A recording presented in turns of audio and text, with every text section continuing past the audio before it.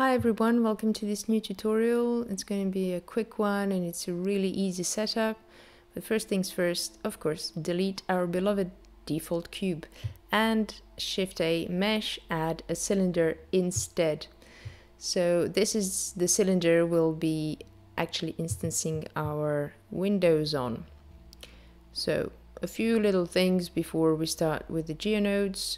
First, rotate the cylinder on the y-axis. You can scale it up a little bit because we want to have a longer kind of tunnel, and then go into edit mode, face select, and select those two faces and delete them, because we really want like a tunnel or a tube that we can see through. And then add a few edge loops with Control R.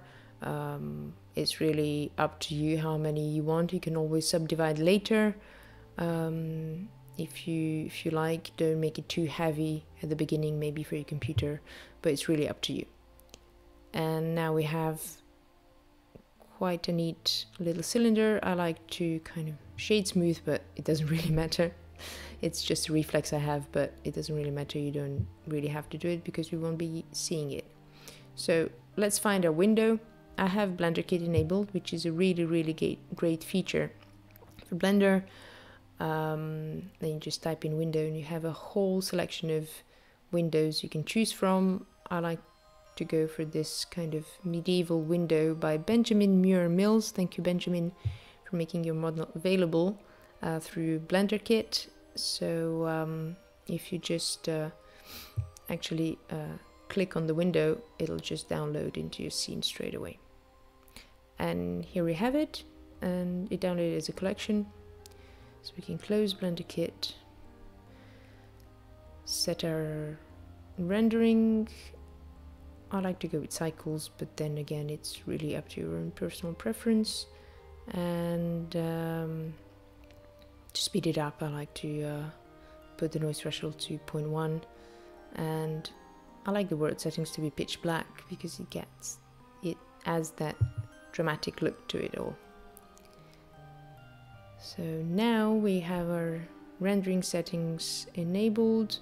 One last thing before we jump into geometry nodes, just make sure you Control A all transforms onto the cylinder, because we really want to zero everything out so it doesn't mess up with our geometry node settings later on, when you actually realize that we have a really cool setup, but we haven't actually applied all transforms on the cylinder, and then it starts to get messy. So select the cylinder, click new in the geometry nodes, and let's get started. So what we want is that the windows actually are distributed on points on the cylinder. So for that, look for the instance on points node and just drop it in. And for the instance one, we will be having a window. So for that, you can just go up there and drag and drop it into the geometry nodes window and plug geometry into instance. Now we have the collection info node that contains a window, and it's connected, and we can see now that it distributed the windows on points, and it has that kind of a Hellraiser-ish fractal look, and we can see that it really distributed on points because we can see through between all the edges. It is quite cool, but it's not totally what we want. I mean, we could stop here and render this and it really looks cool, but there are a few little things. We actually want them to rotate. So we need to act on the rotation and the scale sockets. So for rotation, what we want is for the windows to be distributed along the normals of our cylinder.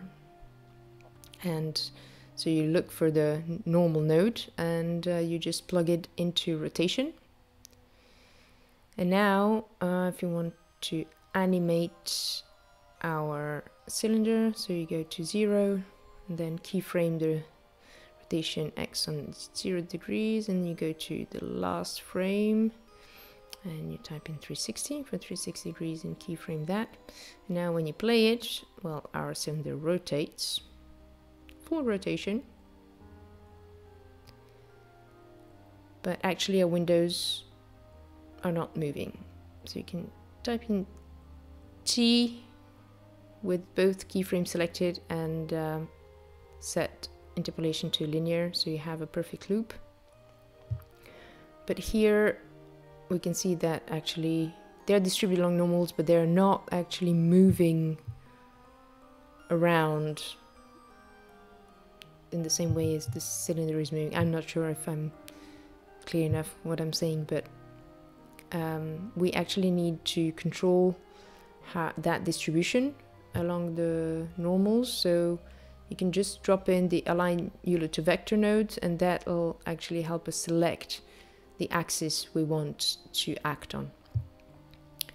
And set the collection info node to relative, and now you can see that it is working better than before because each window is animated on that axis.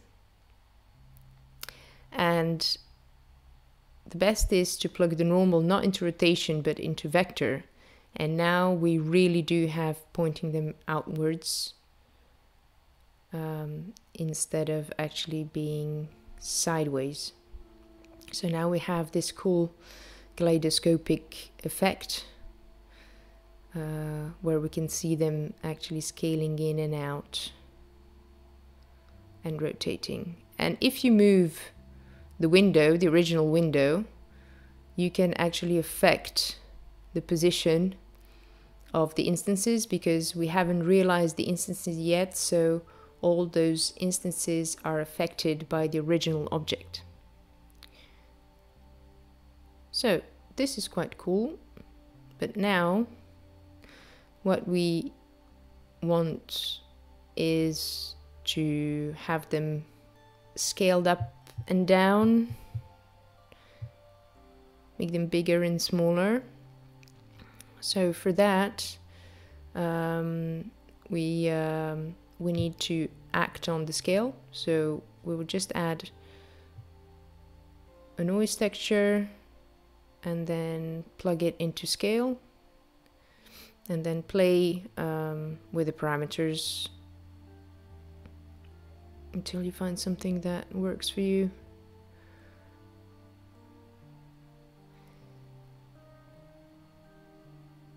So this is quite cool. But what you can actually do to have a bit more control is to set the minimum and the maximum range with a map range node. So you can search for the map range, drop it in between the noise and the instance on points node, and then you can, as it says, map the range of how the noise texture affects the scale.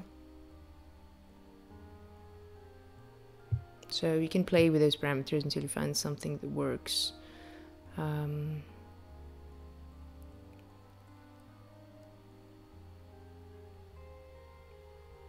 It becomes quite mesmerizing. I quite like just playing it and watching it, really.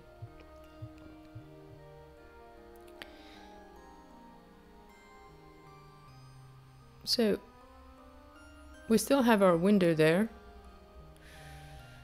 and its position is directly affecting the instances. So if you, for example, rotate it, as you can see here, the instances will rotate accordingly as well, which means that then you can add that kind of extra stuff to it, really, and extra sort of animation and movement.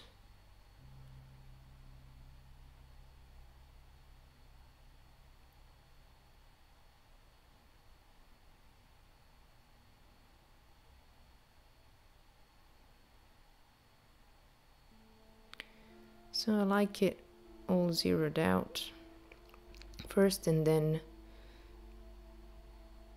it's really up to you to see what works best for you and how do you want to do it.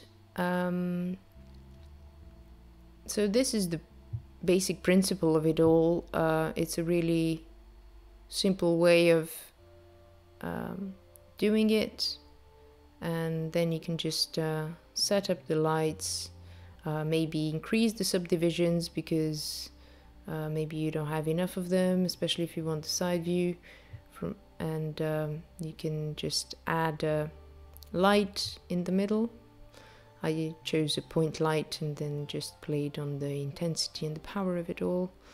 You can as well change the color, and then you can set up the camera and everything, and maybe put a light outside of the cylinder on the side, so then when you render the side view, then you have that geometry, the instances intersecting with the light, giving that on-off effect. It's really up to you. So you really can set up the camera and then play the animation. But we still have this window up there, and if you move it upwards on the Z-axis, you can actually open up the tunnel, making it more wide. Or if you rotate it, you can rotate the windows. It's really just play with that instance object and set it up to your liking. It's you can have kind of a vortex side kind of window spinning, which is quite cool as well. Or you can rotate it on a different axis and then have a completely different effect. It's really it really depends on what you want to have. Here they're all now sideways. So yeah, but you still have to keep actually that original instance, so the original collection and object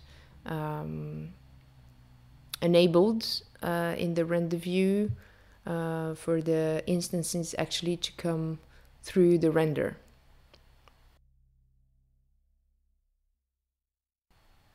So that's the only downside to this method, is that you have to keep that original window in the scene. So you either actually arrange all your mapping once you've positioned it high up there, and then organize everything accordingly, or you actually decide to do something else by adding another extra node, which is the realize instances node. And the problem with that for me is that my computer actually can't cope with so many instances, and it just crashes because the realize instances node realizes the instances, meaning it actually creates them, makes them real. So I kind of like just keeping my window out of my camera view, and enabling thus workflow that's much quicker, much faster. But this is basically my final setup, which is really simple. And if you really do want, you can add the realize instances at the end here. But as you can see, my computer is lagging and is still lagging, and yep, it's going to crash. So this is it for this tutorial. Thank you very much for watching. Hope you learned something new or experimented with different parameters, and let me know in comments if you have any questions. And I really thank you for watching, and many thanks to all of you who already subscribed to my channel. It's really appreciated. So I'll see you next time.